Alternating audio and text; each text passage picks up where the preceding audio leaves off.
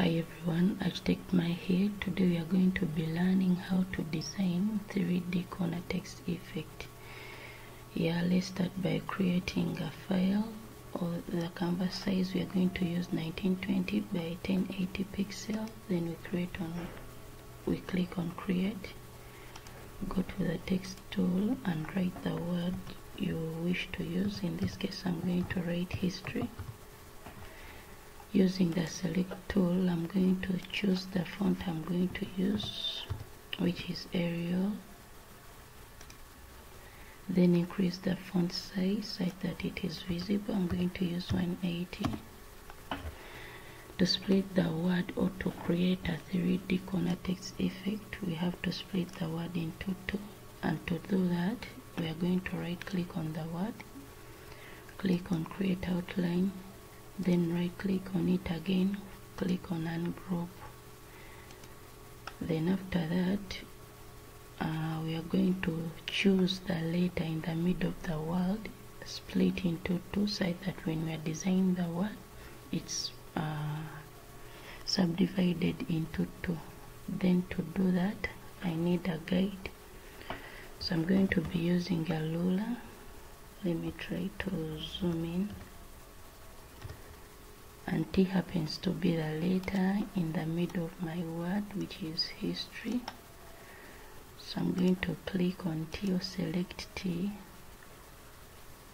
then bring a ruler so that I select the middle of it, like that.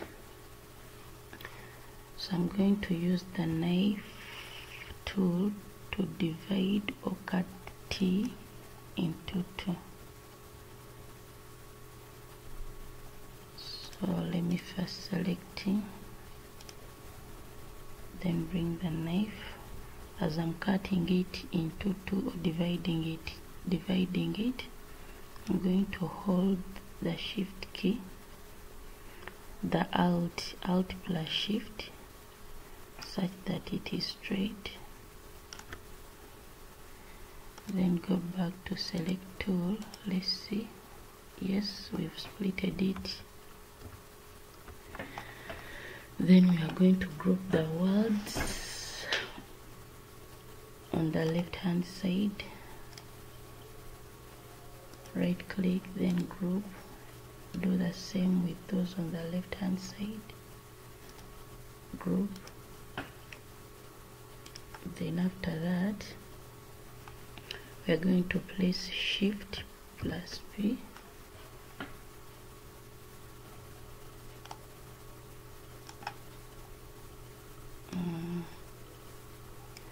So you are going to use what we call the perspective selection tool to align these words here.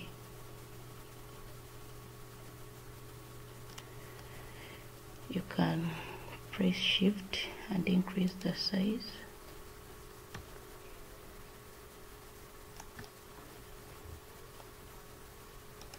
Then do the same. But on the second word, as you are dragging it, you have to place three.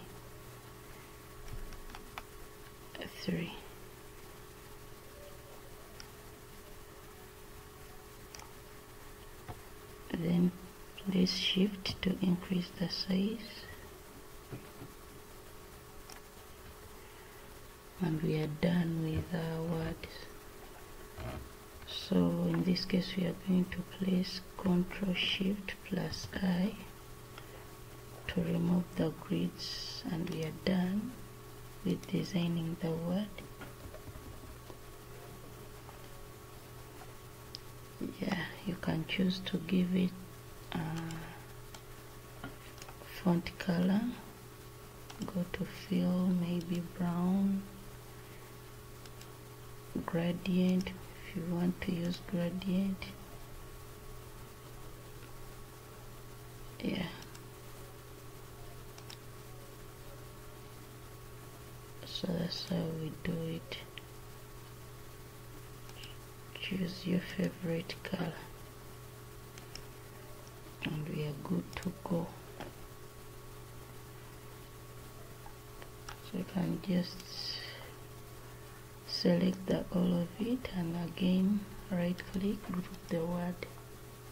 So that's how we do it.